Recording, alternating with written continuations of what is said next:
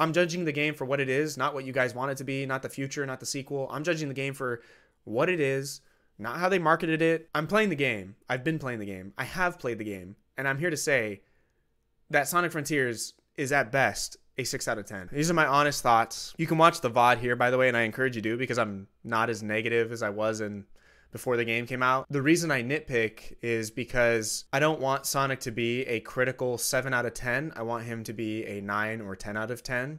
And a lot of those nitpicks that I make are polish issues that I think could push the game way high above its weight class. But there are just some really glaring problems with Frontiers as it is. I'm not settling for, this is a foundation, the next one will be better.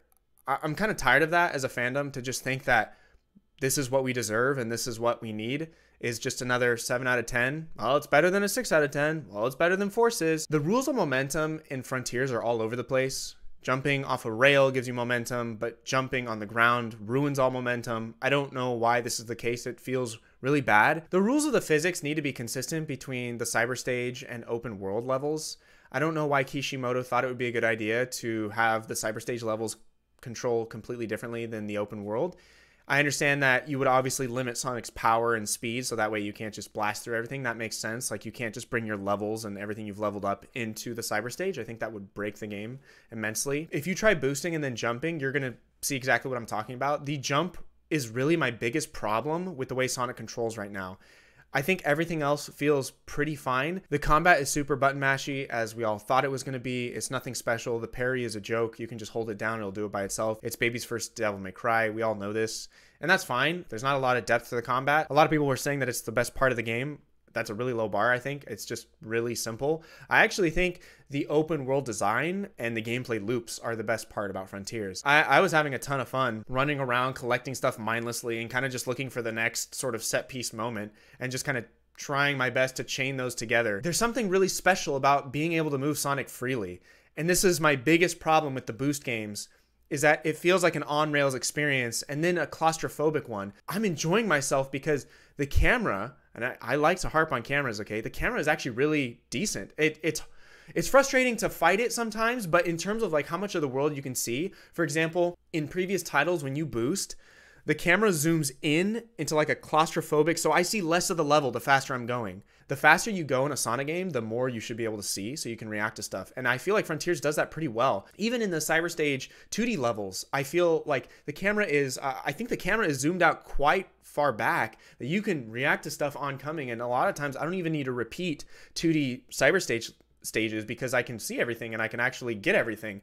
And that feels really good. The camera's distance to Sonic is right where it should be in an open world and a 2D Sonic game. That being said, I want all 2D removed from future 3D games. I don't think we need to have that. It feels kind of like a cheap gimmick, and it feels like a cheap nostalgia bait thing that Sonic is. So Sonic started out as 2D, so he's always got to be 2D.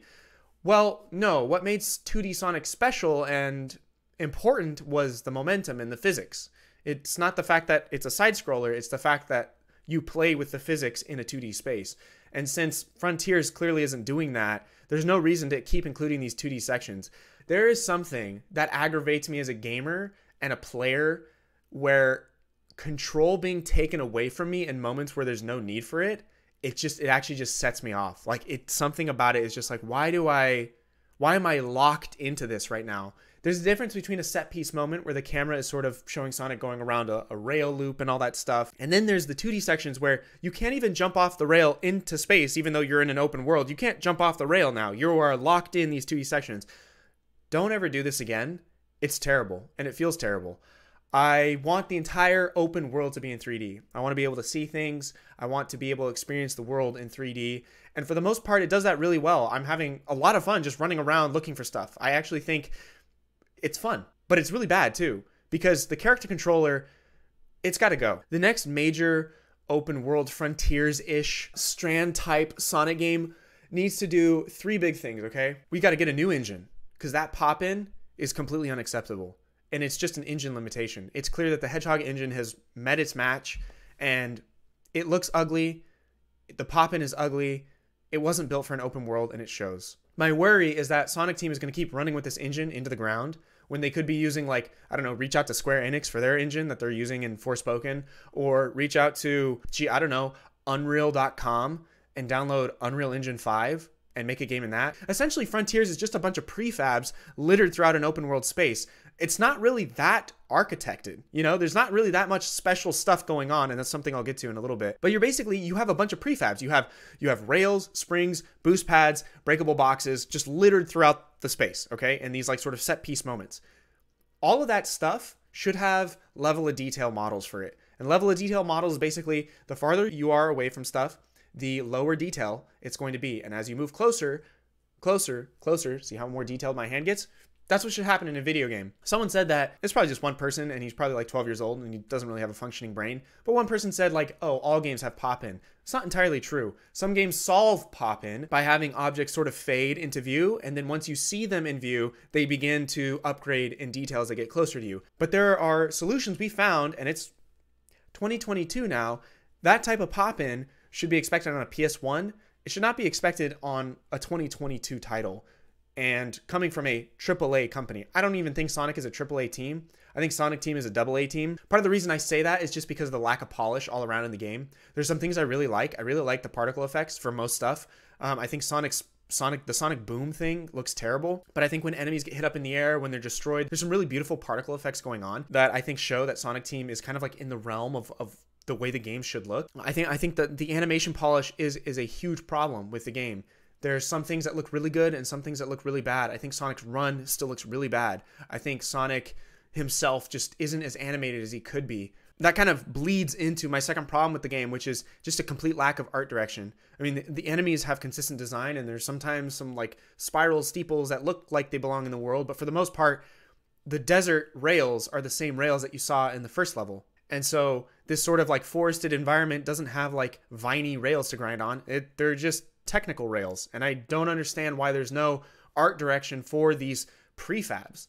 You could have springs with moss on them that belong on the island, but in the desert maybe they're covered with sand just a little bit or something. You have to have a response to Sonic being in a realistic environment. If you're not going to go with the zany, surreal art of the 90s, right, that I'm sure I'm going to be accused of being like classic cuck and all that, okay, maybe Sonic isn't going to have that, but he should have some color in his world, right? Sonic Heroes is probably the best a 3D Sonic game has looked in a long time. I know a lot of you are going to say Unleashed. I disagree. I think Unleashed is actually quite boring to look at. Take for example, Elden Ring, okay? Elden Ring came out at the beginning of the year. Everyone knows this is not a cutting edge game, okay? These are not cutting edge graphics. But one thing that Elden Ring does really well is making its game look beautiful just through its art direction. The textures aren't very good. They're quite muddy. And some things look too sharp or too weird, or the models aren't high res enough. And Elden Ring is like the best looking Souls game, but Souls games have always been kind of a little behind, and they use the same engine. They're kind of running into the same problems that Sonic Team is. They're like running on the same engine, running into the same limitations. There's kind of some weird stuff going on visually. Elden Ring has those same problems. But one thing the Souls games always do really well is have very, very clear, strong art direction. And I personally care more about art direction and the artistry in a video game than I do the graphical fidelity. And it's that simple for me. So I don't understand why Sonic Team would lean on a more realistic approach if they can't even get photorealistic textures in the Sonic game. I mean, these are abysmal looking 2022 textures. If you're not going to make an incredibly cutting edge, beautiful, photorealistic Sonic game, you're going to go with this like sort of middle of the road. It's like an HD version of Sonic Adventure, but not really, because there's no artistry. Like, what exactly are you doing? And this is one of my biggest problems with the game right now, is it's just kind of ugly to look at. I don't think anything is that pretty. There's nothing striking about these environments, really. There's nothing thematic about the gimmicks that are going on. There's nothing thematic about the way things look in the environment. So I imagine that every island is going to have these floating rails everywhere. It's the same floating rails. There's no theme. There's no art direction going on with these gimmicks. That's inexcusable. That needs to change. That can't happen again. And frankly, the story and the dialogue, it's really cringy. It's super cringy. Like, I'm not here for the story that much. I don't think Sage is a very compelling villain. I think the tone is all over the place. There was a moment on the first island, and there's just a track that starts playing that sounds like it's straight out of Mario Party all of a sudden. Your times will fail the quest. Boosting and dodging are not available. What is this music? Is this a Mario Party game now? I have these piano noises like doom doom doom doom doom doom doom doom doom, and then all of a sudden it's like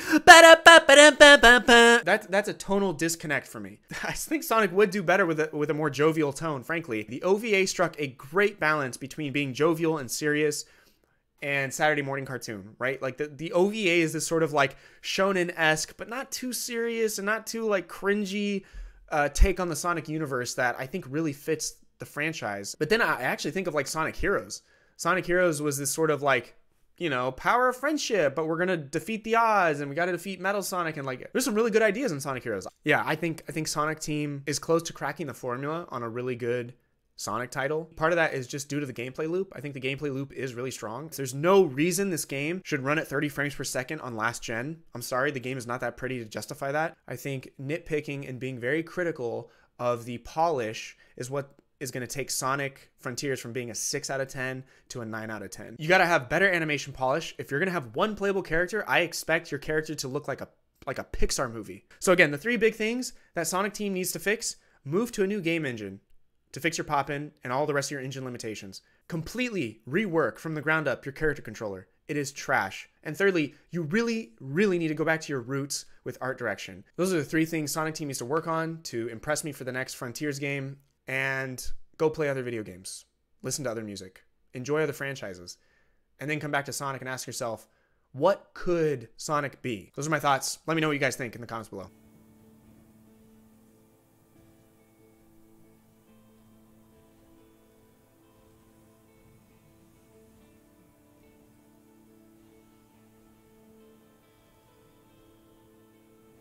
Sonic is dead.